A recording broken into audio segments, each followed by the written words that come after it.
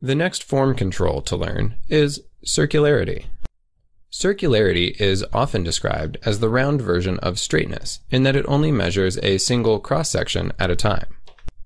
Circularity specifies a circular tolerance zone or a TZ framed by two concentric circles. For instance, every cross-section of this pin would need to fit inside a 0.3 mm tolerance zone. However, there are two important limitations of circularity as a control. The first is that circularity measures how round something is, not what size it is. If a feature, like a pin, needs to be round to 0.08 millimeters, it can pass inspection at almost any size. A straight pin could still have waves like this in it and meet tight circularity tolerances.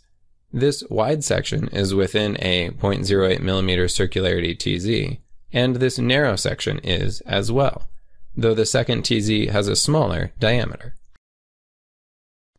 The second limitation is that circularity, as a form of control, is measuring the roundness of a cross-section, not in relation to anything else. This means your cylinder could have been terribly assembled like a stack of discs and still pass inspection.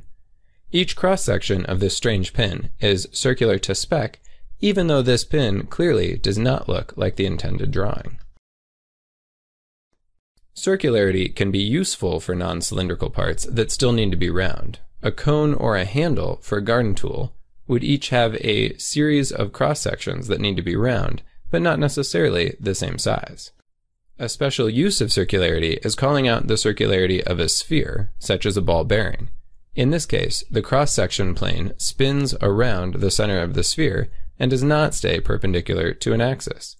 For each cross-section measured this way, the surface points must fall within a circular TZ.